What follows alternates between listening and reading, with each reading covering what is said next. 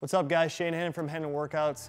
Today's drill is going to be 3-level scoring. We're going to see if you can score from every single level. In this drill, we're going to start on the wing with a catch and shoot 3.